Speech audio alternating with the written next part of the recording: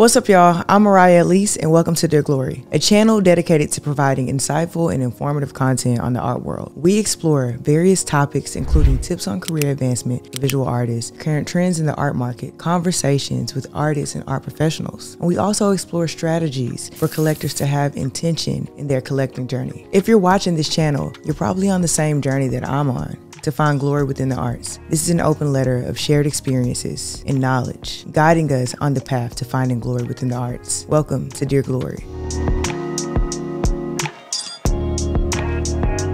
Today we're heading into a conversation filled with inspiration and beautiful, multi-dimensional, multi-emotional, and tugging art featuring the incredible Zwelethu Machepha. He's here to take us on a journey into his latest exhibition, Lefa La Bontatarona, a solo exhibition presented by the esteemed and the very respected Mitochondria Gallery, based here in Houston, Texas, so I'm really proud of that. Zwelethu's work translates the profound message of human and ancestral connection through a masterful blend of mediums, that's ink, charcoal, watercolor, phosphorus pigments, silk, and polyester threads. His intricate lines of ink cross and interweave, forming a complex portrayal of his subjects, mirroring the intricate layers of our inner and outer selves. The watercolors coursing through these lines serve as a powerful symbol of the profound connection between our physical presence and our inner spirit. Now, Mitochondria, they're a beacon in the art world, specializing in showcasing art from various talented artists from Africa and the African diaspora. Their goal is to educate and expand global public awareness of contemporary African art, providing an enhanced platform for these gifted artists and bridging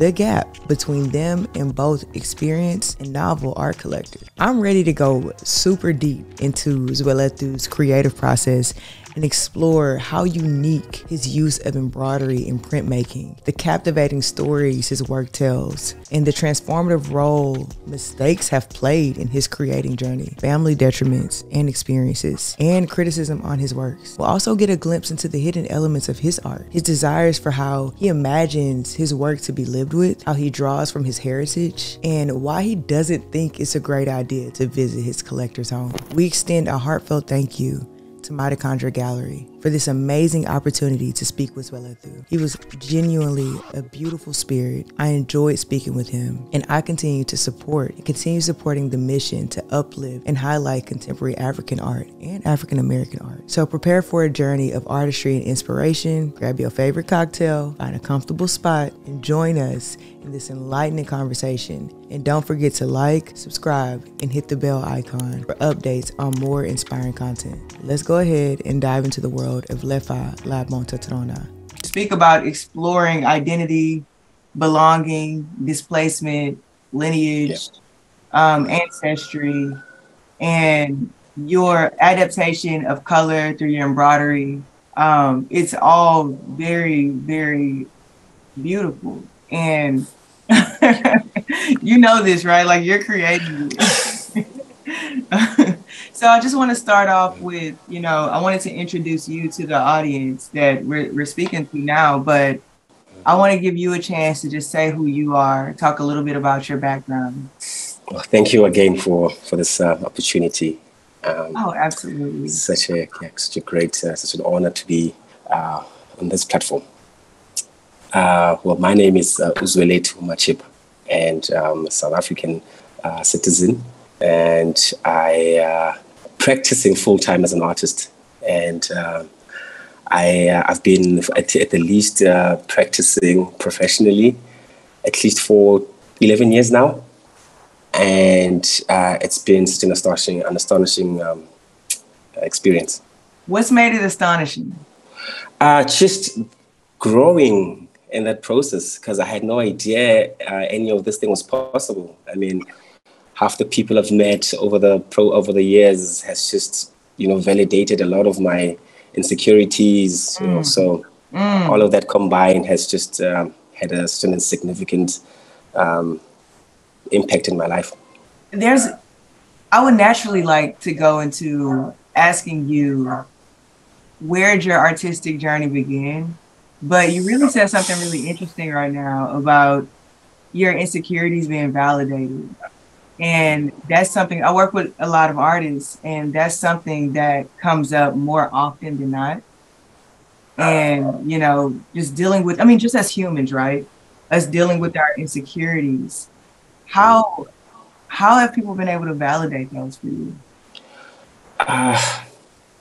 Well, it's not necessarily people, but it's just the experiences, I guess, that are created within the exchange that we have. Because often, I still do at times think that I'm the only one going through my challenges, and when I get to experience other people in different lengths of their careers and that are sharing the same, let's say traumatic experiences, and those are relatable, and it makes it much easier that just to feel like I'm not alone. So Yeah. yeah, We have to start creating a lot more community, especially amongst artists, because sure. what I find is everyone's experiencing the same insecurity. Am I good enough? Is this respectable work? You know, but let's dial True, back. true, yeah, Let's sure, dial yeah, back thank you, too deep. sure, rather. So when did you realize, when was that special moment that you realized you were going to be a practicing artist? To be honest, I think it was constantly like recurring experiences, because I've been exposed to, fortunately, I've been exposed to different platforms of artistry. So when I was younger, I used to do theater. So that opened up a lot of ideas and allowed me to exercise different approaches within the artistry. So that on its own has carried me through. Like I still use some of the techniques I learned in theater in my day-to-day practice. I still consider myself like I'm rehearsing when I'm at the studio, and I'm gonna this exhibition is my performance. So it's all these layers that has just been piling up. But I think to be specific, I I remember even when I was at school, because I had no idea that you could sell your work, you could showcase your work, you could sell it. I was introduced to that space when I was practicing my printmaking course, and they bought my work. I had no idea that you could sell work, and someone just came and just saw the work, bought it, and I got paid. And it's just like, what? How, you know what I mean? So it's like small little things like that kind of make me realize that maybe this is where I've never paid attention to it. I never thought like it was like a chosen career. When was your first painting sold? My first painting sold. It was probably 2011. 2011. Yes, so I was still a student at the time, and we had the privilege of being given the platform to showcase our work in the space in the gallery, because so the institution has like different facilities. So there's like the gallery, there's like education, and also there's like pro shop. So pro shop is where like you invite professional artists to come and paint their work. So they would encourage young students just to aspire to showcase their work in the gallery, and just all of that has helped me be able to be exposed to at least to some returns. And how did that moment feel for you? You're showcasing your work. Is this the first time you're putting an exhibition together and showing your work? No, solo exhibition. This is actually my second exhibition. My first one was in Italy. I was doing a residency there with it's a mentorship group we met in South Africa. They were in Cape Town. There's a city called Cape Town, and they were based there. But they have this like an exchange program with South African and Italian artists. So I was kind of chosen as an exchange student, not a student, but an exchange artist, and I had an opportunity to showcase my work. and that was like my first opportunity. How has your personal experiences significantly impacted the themes in your work? I think just personal experiences that have affected my life. Like, I mean, I hate to use this, but I think it's one of the biggest impacts that has helped shape my life. I lost my mom when I was quite young. And growing up, I was like, I had to like basically be my grandchild now, and just having to mature early as a kid, and having to accept a lot of things as a child I think they helped me sharpen up a little bit more. And fortunately, like I said earlier, that I got exposed to theater when I was still young. That helped speed up the process because I could learn how to differentiate and understand myself a bit more better. And all of those, like I said earlier, I have brought them into my practice. So we've talked about theater. Even in our first conversation, you mentioned how much theater has impacted your practice as an artist, as a visual artist. Can you talk a little bit more about how those worlds combined have kind of propelled you and helped you become who you are? Well, specifically, I guess with the theatric experience, because I think I was 13 years old when I got exposed to it, and mainly because I think maybe also it's where it happened. So I mean, I come from a Christian background, and my gran is like on steroids when it comes to Christianity. So she would force us to like participate in all these activities in church. Doesn't matter what it was, as long as you're there. Yeah. So how many times a week? 3 times a week, or you got? Geez, don't remind me. But it was one of those. I mean, it was one of those circumstances where we were encouraged to be in those spaces. And I remember, like I said, when I went into that space, I just lost my mom, and I suppose I wanted to feel, I want to belong somewhere, and that community was welcoming.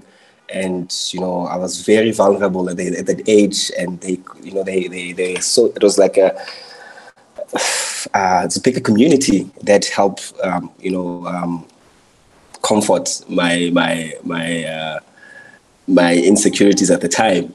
And I think that has over the years, because I think I remember I did theater for 7 years before I ventured full time into the arts.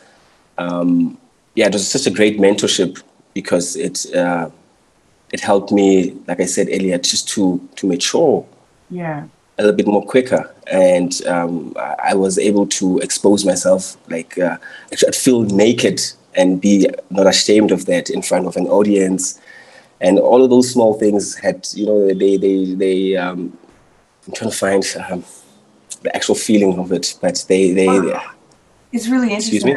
It's really interesting that you say you felt naked in front of an audience. Is that a feeling? I mean, it was actually you. Like when you're in theater, it's you. You're up there. Mm-hmm. And sure. in this world of being an artist, a visual artist, it's an extension of you. Mm-hmm. So do you still feel that feeling of being naked in front of everyone when you're putting? Of course. It comes and goes. It comes and goes because sometimes I have to remember myself, and at times I have to let go of myself. So it's something that you have to practice, and something that you have to just to learn to tolerate. And I mean, it just comes and goes. Yeah. So we're here to really talk about also your exhibition at Mitochondria. Mm-hmm. I don't want to butcher the name of it. Oh, yeah, sure. I mean, wait, let me try. Can I try it first? Are you sure? Yeah. No, you don't want me to? Sure. Go ahead, please. Okay. Go ahead. Lefa La Bontatarona. Am I right? That's so good. I'm so impressed, actually. It's perfect. Okay. Really impressed. Yeah. So can you tell us a little bit about this exhibition and how you got to the, first of all, what does Lefa La Bontatarona mean? Uh, well, I suppose the direct translation would be our inheritance, I guess. Also, like there's certain words in our language that can't be translated into English. So it's like, yeah, it's basically about inheritance. All the wealth that has been given upon us, and how we, I suppose, how we get to use it. That's the theme of the work. That's the theme of the work. So Yeah. how did you come to this specific exhibition? Well, I was very fortunate also to have Jessica invite me to be part of this exhibition. Yeah. So shout out to you, Jessica. Not out to always. Sure, for sure. Yes. For me, it's been an ongoing conversation internally, mainly because of like the spectrum of my background and just the family dynamics. You know, it's like a whole pot of like all sorts of things. You know, so I've been on the quest of discovering my background, because my father, on the one end, is of a different clan altogether. Like they are Xhosas and Zulus, and that's a different dynamic. I mean, to what I grew up under. I grew up under Sotho speaking, and that heritage on its own is another thing. So I mean, growing up now that I'm a father, and I'm maturing up, you know, there's all these questions I'm trying to fill in, because I was raised very well by my Christian family, but as I grow up, there are things that I need to discover as I'm discovering myself as a man. So, but like I said earlier, these things are these questions are not only for me, but for also my people around me. My friends also have to suffer through the same quest. It's just what is that quest? What is that quest? Mainly a sense of belonging, because also our country has a history of dispossession of being dispossessed. You know, we've had migration issues from the early 60s, and so there's just a sense of this dispossession that's just lingering on people's minds and their lives. So also I think as a newer generation, in a less oppressive system, you know, we are a bit more exposed to certain things, like a bit of history. Like our children was very fortunate to have found. I'm going to show you quick if you don't know. It's basically, I don't know if it's showing. It's basically a book that traces back.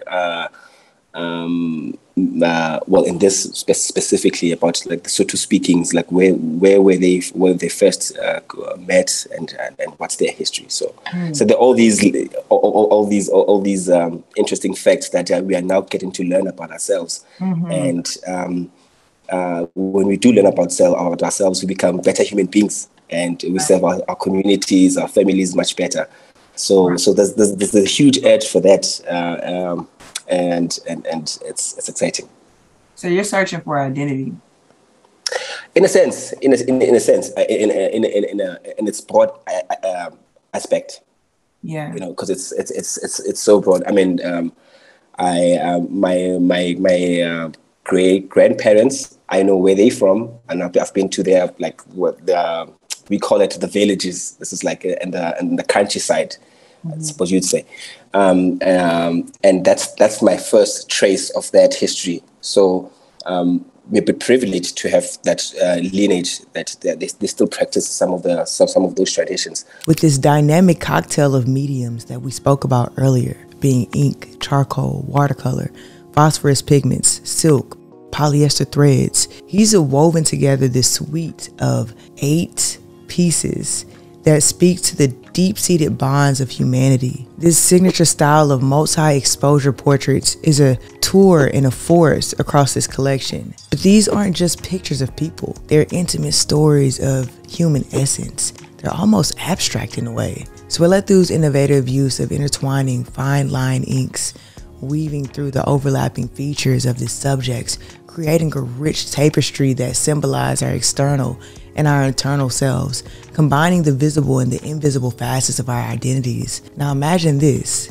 watercolors coursing through these intricate lines that embody the powerful connection between our physical and our spiritual selves. That's what his work is doing.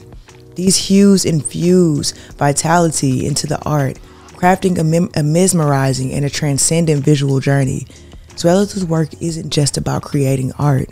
It's about exploring the depths of human connectivity and our shared journey through life. It backbones us to ponder our own exterior and our interior lives and the complex ties that link our bodies and our souls together. Let's get back to it. More with Zwelethu. Is there a piece that you would consider a piece that's very special and very close to your heart that you'd like to share the story behind? Sure. Some of those pieces are it's such a it's sad to see your artworks leave the studio because there's a lot of intention within the process. But one of the few artworks that's in the show, actually, I think it's called Babisa. It's actually it's a reflection of an incident that I just recently learned. Sort of like my close my half sister, actually, because we haven't been. I just learned about her. This is literally when I kind of learned about my father, right? And she just popped up in the picture from the fact that she was. I didn't get to know my dad very well. So by the time I got to meet him, I got to meet my sister, and those dynamics. I mean, I grew up as the only child at home. I mean, I was the last born at home, and that was normal. And now that I'm a bit more matured and I've grown up, my sister comes in the picture, and to her, I'm an older brother. And so in that space, I'm a leader. I'm a different person. And whereas in the other space, I'm still a child, And just taking those different roles has just had a lot of mental health on me, because I kind of suffered a little bit of depression and anxiety without understanding what's going on, because it's as if like my whole life was a lie. Whereas I just didn't know. Well, we're just not exposed to it, I guess, because we're trying to protect whatever that was the case at the time. So that piece specifically, I remember I had a bit of a downfall, a breakdown. No, not a downfall, but a breakdown. But it was a bit constructive, because I was very, goes back to my insecurities again, because here I am, grown up, and I'm on the quest of discovering who I want to be, and now instead of that experience becomes easier. It's strenuous and very tedious. So I was very fortunate to have had like a very strong support system that helped me like deal with it constructively. Yeah. And yeah, sure. I mean, mainly that's the how that piece made me feel. Yeah. It's not something I've experienced, but many people in my life have. And as I've processed that with them, it always seems like it feels like a bit of whiplash, and having to realize that your existence is true. Sure. And the things that you experience, they are true. And now this is just an extension of who you are. But I couldn't imagine, and just to dive into that, I couldn't imagine, because I'm a little sister. I have an older brother. And if someone were to say, oh, now I'm an older sister, I couldn't imagine how that would make me feel. Sure. So do you process these feelings, or did it help you? Did you process these feelings as you were creating this piece? Absolutely. I mean, I think that's fortunately this is therapeutic. Being in the studio and expressing all those feelings, just the embroidery its own. It's just another way of like letting, or rather, deflecting your feelings. So I think if it weren't done well, the work would show itself, you know. But Right. within itself, I think I found a way to handle the situation much better than I wouldn't have if I didn't learn about myself better. And that brings me to the multiple emotions that are happening in one piece. I mean, they're multi-directional, they're multi-emotional. What does that stem from? And I'm gonna let you answer that question first. Yeah, what does that stem from? Yeah. To be honest, I too don't know. Yeah. But I actually love it. But there's different layers to it, and I think it's only fair that we all have our own interpretation. Like I said earlier, that I mean, I've got this amazing library of this lineage that, like I said, I had no idea of, you know. And now that I'm exposed to it, I get to realize that there's so much dimensions within my background and my heritage, you know. So it's we have this thing in our culture. It's this, I don't know what's the word for English, but in Sesotho it means it says it translates to what's the word? I'm trying to translate the word. It's like they say huikana. So huikana is like it's too like one second.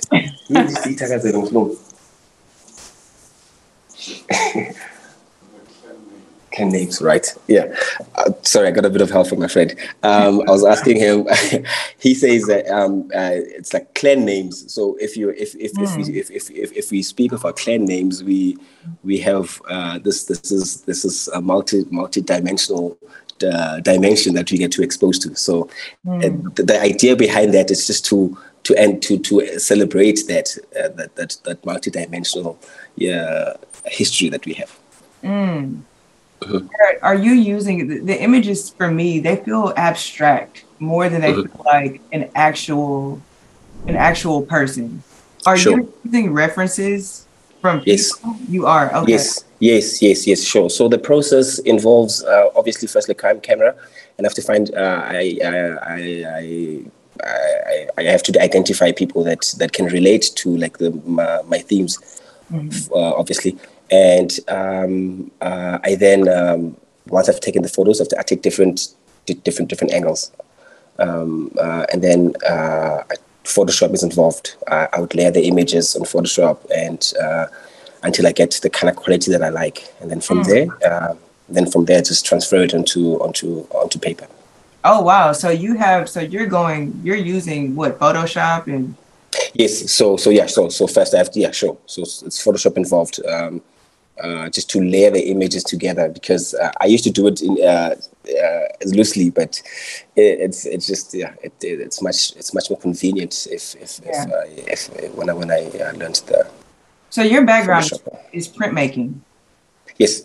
And where did you learn how to embroider? Well, at home. This is something that I learned. To be honest, actually, the first time I had to do it, I had to embroider, was a client had bought an artwork, and I remember they had asked me to respray it with fixative so that it holds, and I had to take it from their office. I took it back to the studio, and it was a very windy season. I remember the work fell off the. Sorry about Hello? that. Yeah, yes. Yeah, continue. I'm sorry. Sorry. Yes. well, the one artwork, it fell off the wall, and it tore in like almost in half. And when I showed the client, I tried to like redo the artwork, and they said if I can fix it, they'll take it. So the only way to fix it was to embroider it. So I had to stitch it together, and this is initially where it took off. So this came from a mistake. Yeah, sure. Most of the best things we do in life. Yeah, a beautiful mistake. But like most of the best things that we do in life. Is there, you know, it comes from a mistake, but I do wonder if there is some cultural significance in embroidery. No, absolutely. So in isiZulu, they have like some beadworks, and in each and every, in most South African specifically, I don't want to assume that the rest of the clans do, but in most of the South African clans, we use beading work as significantly just to either pass on a message or convey a message or something. Yeah. So is that translated to your work? Like, yeah, sure, for sure. I think my intention was to try to marry my different backgrounds together. You know, so by using the embroidery, it's like acknowledging these different backgrounds that I have and tying them together, which creates this amazing individual.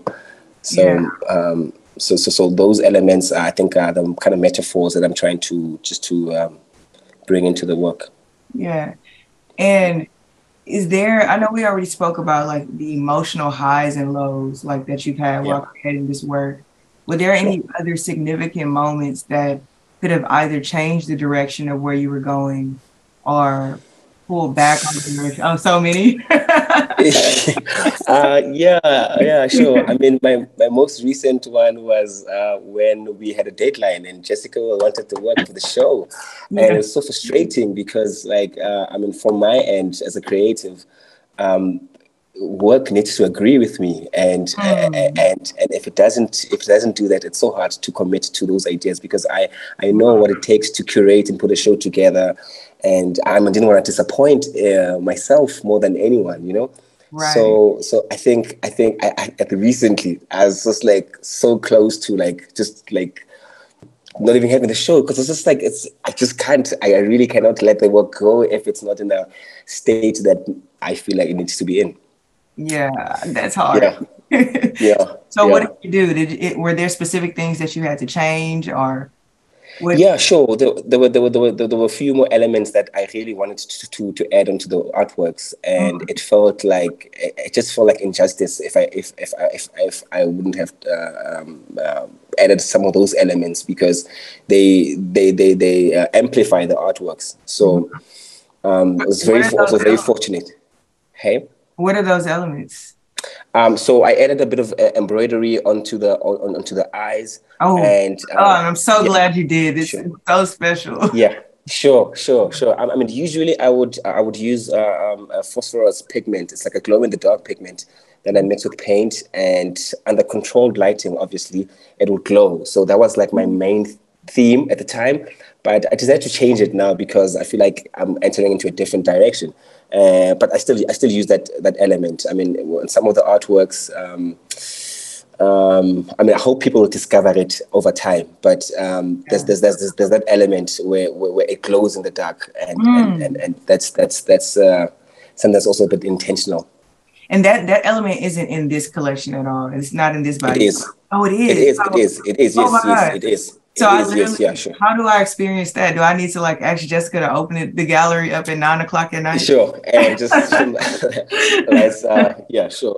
But I mean, fortunately, I mean, it would be such an honor to get to meet some of the collectors. I mean, these are the kind of things I'd like to hear from them if they've experienced it before or not. You know, because I know it's something that doesn't come easy, and you won't like to switch off a light and stare at an artwork. I mean, it's something that's done anyway. But it's something I wanted to add onto the artworks. Yeah, and it's really special because you really aren't going to get a chance to experience that unless you live with the work. How do you want your work to be lived with? how do I want my work to be lived with? Yeah. I think I want to be comforting and create a space where people can come together and experience each other in equally the same way. And I feel like my work needs to, at least for me, to translate in a way that gives people the opportunity to accept themselves. Is that what your work does for you? It really does. It fulfills me a little bit, although I'm not necessarily so fulfilled by it, because the fact that I'm able to do it is just a little bit dissatisfying. But it does complete my sense of living. Gives me a purpose.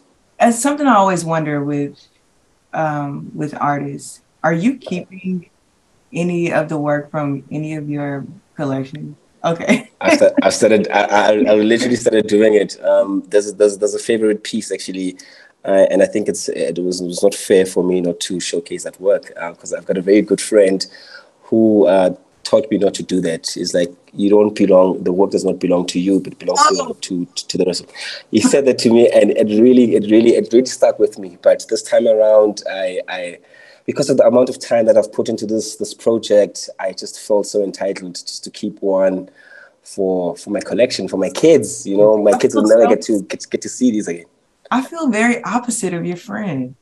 I feel very opposite. He's speaking from an artistic point. He's like, bruh, people need to see your work. So there's no need in keeping it here. And I can completely comprehend those sentiments. They make sense. Like, people need to see work out there, but it's like giving a piece of yourself away, and you can never get it back. No currency can bring that back. Right. So do you wish to travel and visit the homes and to see where your work is actually living? I think that'll be a bit creepy of me, because I might even try to. I mean, I've tried to buy some of my artworks for some of my clients that I'm friends with, at the least, because they would share. Sometimes I'd go to their house, or if it's online, or whatever platform, it's just like, you're crazy, It's like, there's no way I'm gonna give you back your artwork. You're like you're trying to take it home with you. I'm just, it's just, it's funny. It just reminds me of my hunger, So yeah. So that's very something I need to work on. I have two more questions for you. One question is a question that I know everyone has. How long does it take you to create one piece? So actually, I tried to think about that question very hard. But I think the simplest way for me to frame this would, because we don't work straight hours, like this ridiculous and unmeasured hours.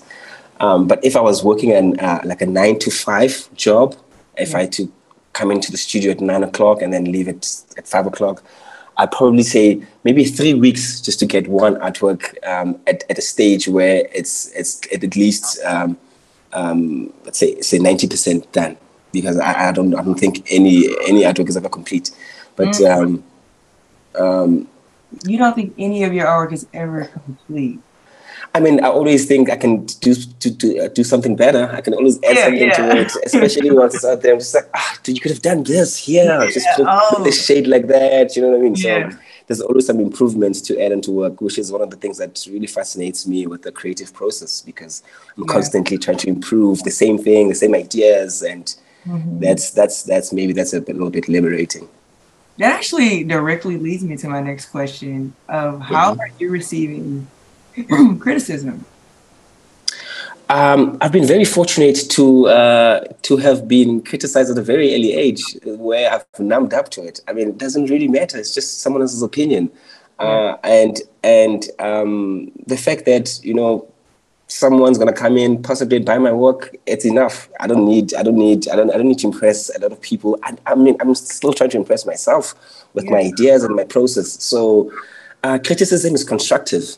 I think if it helps my work, I'll take it. You know, if it's just something that's just destructive, obviously just cut it away. But usually I tolerate a lot of criticism, because I learned something from it.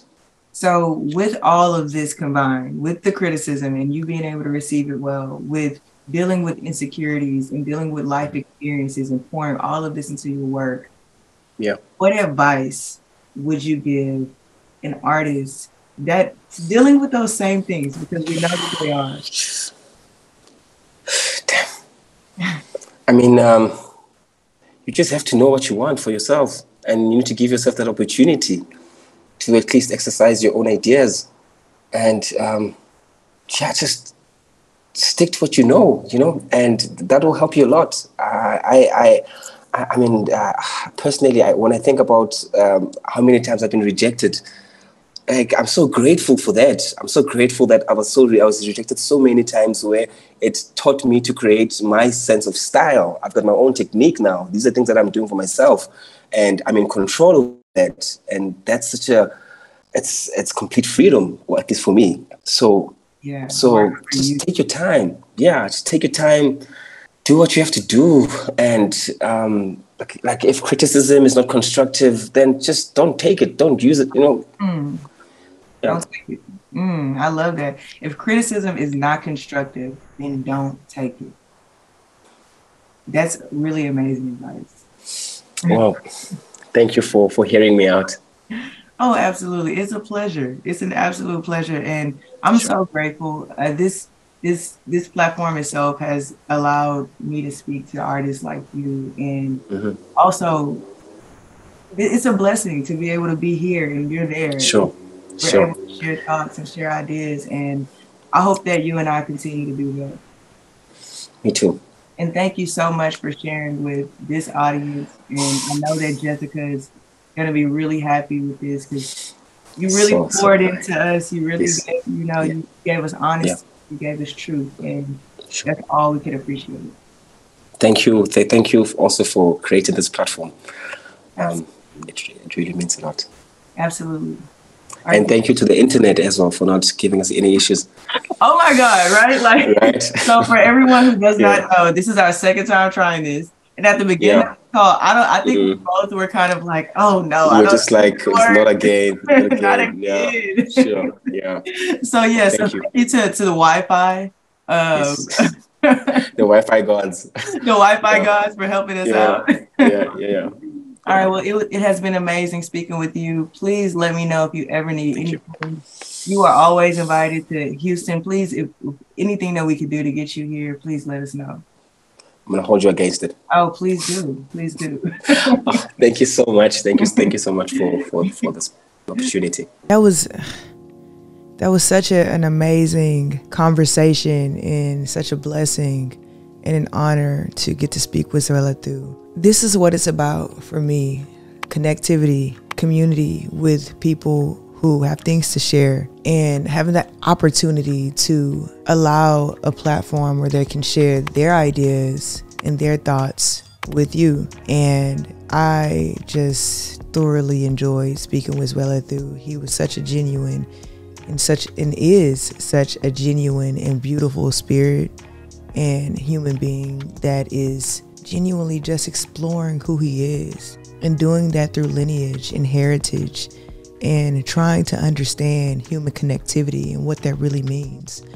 I want to give a sincere thank you to Mitochondria Gallery to allowing the opportunity to connect with Zwelethu through his exhibition at Mitochondria Gallery. And thank all of you for listening and to being a part of this community. Let us know in the comments who else you want us to speak with and commune with and love, and have them share their thoughts with you. In the meantime, I hope you guys have a great week. Stay safe in these streets, like I always tell you. Make sure to subscribe and vibe with me. Or if you vibe with me, subscribe with me. And yeah, I'll talk to you guys soon. Peace.